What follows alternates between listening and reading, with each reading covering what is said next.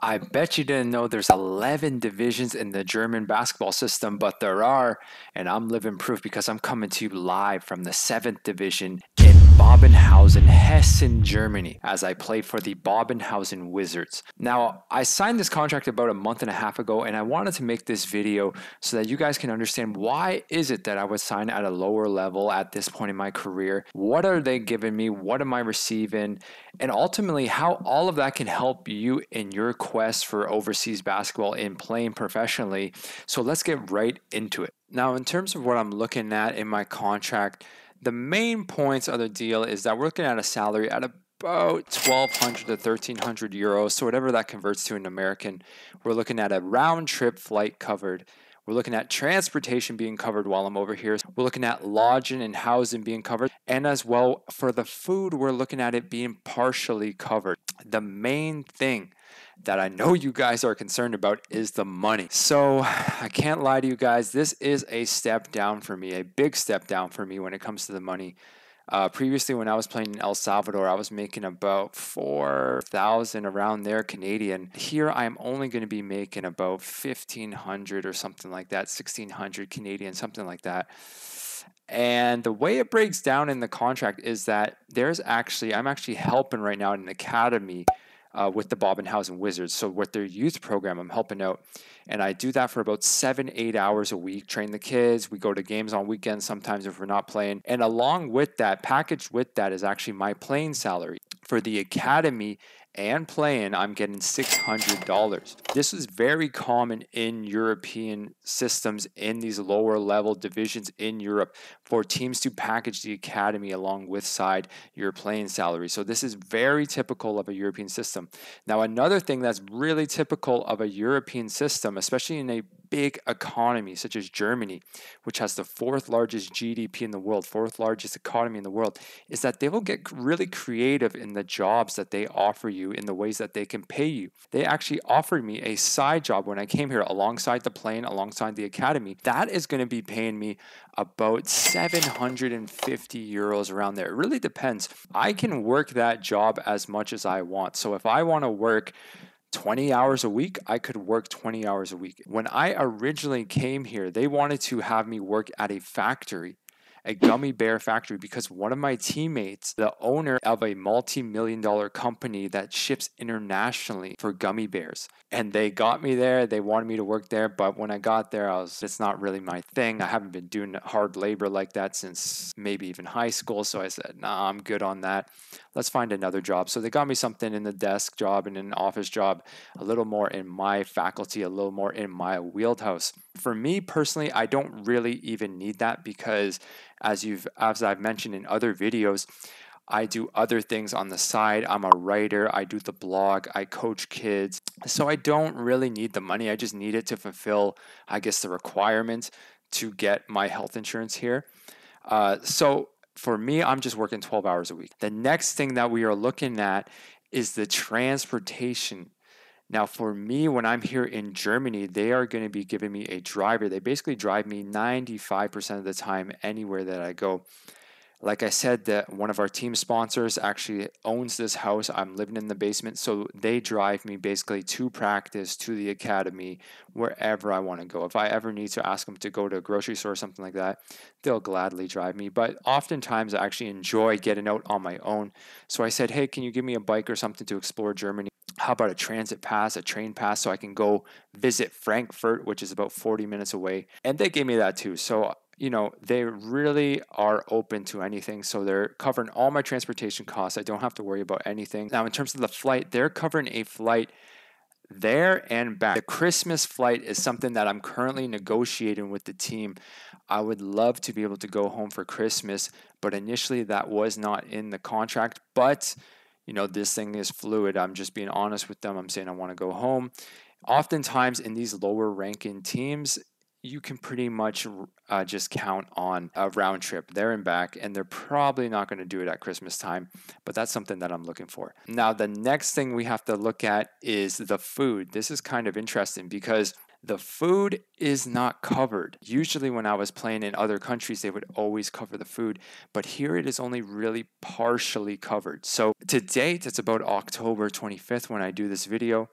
I've spent about 125 euros or so on food money. Now, they'll take me out about 2 or 3 times a week, which is really nice. They'll take me to nice restaurants. They'll pay for my food for the day. They'll explore. They'll take good care of me while I'm here. So I'm really saving a lot of money in that way. But ideally, I would have preferred if the food money was covered. And if you are going to a team ever, I would say that I would recommend that you really try to get your food money covered, because then you're just saving literally everything that you're making.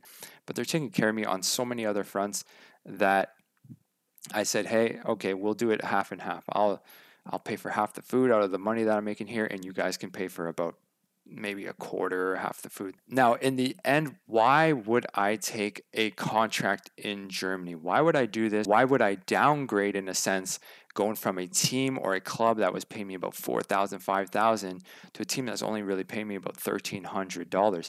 Now, the main reason why I came here was because Germany and Europe in general are famous for their tier system, in that they have so many divisions in Europe. As I mentioned in the opening of this video, there are 11 divisions in Europe. So teams will see you, because everyone who is integrated into this system, into this European basketball system, into German basketball, they're taking tabs. They're looking at these lower divisions because they know, hey, maybe we can get somebody. Maybe we can get a player, move him up.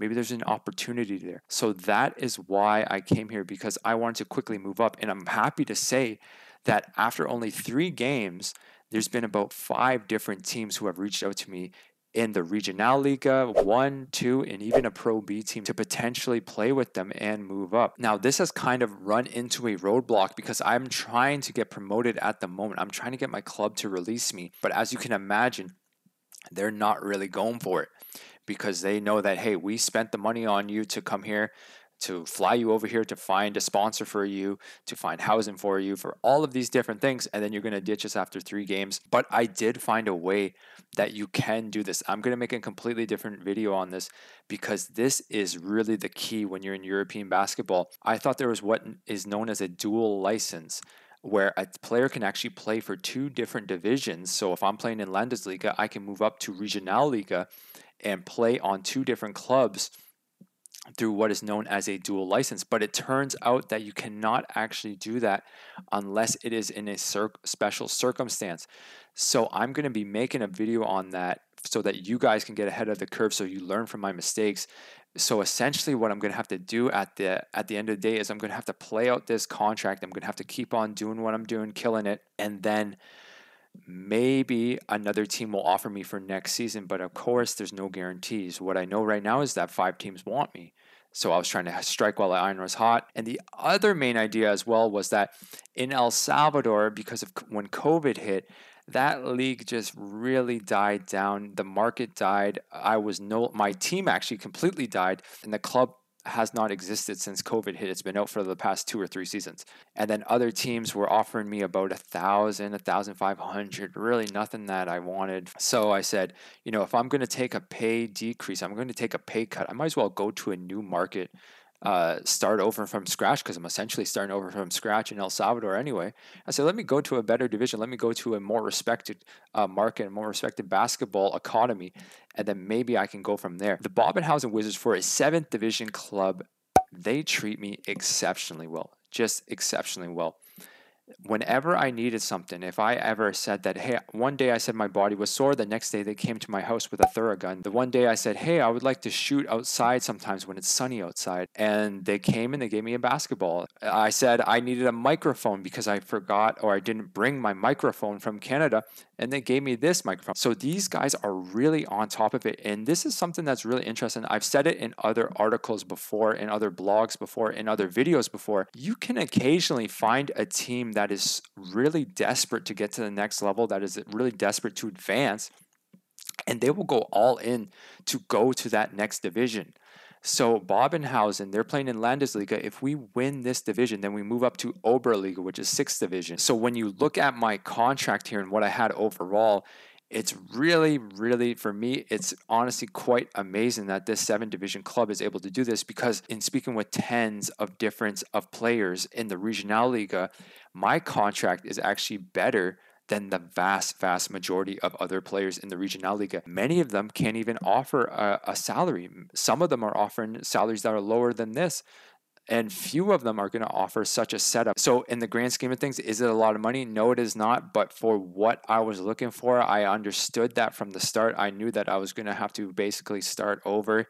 It sucks that COVID happened. It sucks that it hit, but a lot of players are going through this as well, taking pay decreases, and it's just something you got to fight through. And hopefully I can establish myself in this division, in this region, in this league, and just keep doing what I'm doing. Anyway, guys, I just wanted to give a quick video, a quick update on what I'm doing. Also, I recently came out with a few basketball resume templates. If you are serious about going to the professional level or the overseas level, you will need a good resume template, a good resume alongside some good video. I'll leave the link in the description below. Other than that, thanks so much for tuning in. Take care, God bless, and peace.